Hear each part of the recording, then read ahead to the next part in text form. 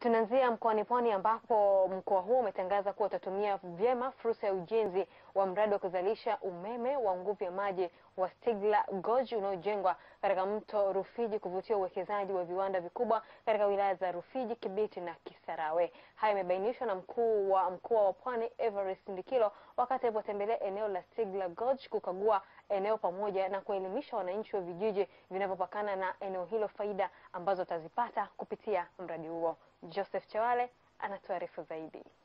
Mkuu wa mkoa wa Pwani mhandisi Ndikilo akiwa ameongozana na maafisa waandamizi wa mkoa huo kukagua mto Rufiji eneo la STIGLERS ambalo serikali ya awamu ya 5 imetangaza kujenga mradi mkubwa wa umeme utakaokuwa na uwezo wa kuzalisha megawatts 2100 kwa ajili ya kuondoa tatizo la umeme hapa nchini. Akizungumza mara baada ya kutembelea na kukagua eneo hilo, Ndikilo amewahakikishia wakazi wa Rufiji kwamba ujenzi wa mradi huo utakapokamilika utakuwa kivutio kikubwa cha uwekezaji wa viwanda katika wilaya za Rufiji, Kibiti na Mkuranga, kwani eneo hilo litakuwa halina tena tatizo la katika kwa umeme.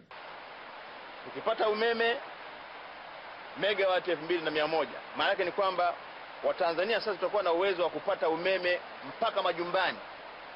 Lakini pia na hata ndoto ya serikali ya ujenzi wa viwanda, maana yake ni kwamba utakuwa na umeme mwingi sana ambao utaendesha viwanda hivi. Lakini kubwa zaidi ni kwamba kwenye hizi wilaya zetu karibu 3 hasa 2, Kibiti na Rufiji, zina shida ya umeme, na ndio maana hata na uwekezaji sio mzuri sana. Maana yake ni kwamba sasa tukiwa na mradi huu, maana yake ni kwamba sasa hata viwanda, hata kama ni wawekezaji, sasa watakuwa na uwezo wa kutumia umeme mwingi zaidi. Amesema mbali na kufungua fursa za uwekezaji wa viwanda katika wilaya hizo, mradi huo pia utapunguza kabisa tatizo la mafuriko lililokuwa linaikumba wilaya ya Rufiji, pamoja na kuwezesha wakazi wa wilaya hiyo kujikita zaidi katika kilimo cha umwagiliaji. Kubwa nyingine ambayo sisi tutafaidika nayo moja kwa moja, kwanza tumekuwa tukiathirika sana na mafuriko. Ina maana utakapoweka demu hapa, maana yake ni kwamba sasa maji haya sasa utayadhibiti, yatakwenda sasa kwa utaratibu na utaka mwenyewe. Maana yake ni kwamba sasa maeneo yote ya Moholo kwenda mpaka Delta hayatakuwa na mafuriko tena. Naye mkuu wa wilaya ya Rufiji Juma Njwayo amesema wakazi wa wilaya yake wamepokea mradi huo kwa mikono miwili, kwani wana matazamio makubwa kwamba utawawezesha wananchi wengi kujiajiri zaidi. Kwa hiyo wananchi wako tayari kufanya kila linalowezekana kushirikiana na serikali, lakini vile vile kuweka mipango madhubuti kwa ajili ya maendeleo ya maeneo yetu.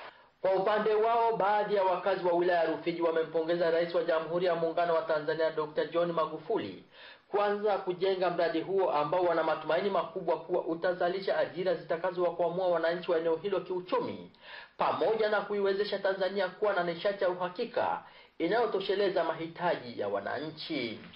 Huyu rais wetu ameugundua na tunataka tujengewe. Basi mimi nashukuru sana. Kutoka wilayani Rufiji, mimi ni Joseph Chawale wa TBC.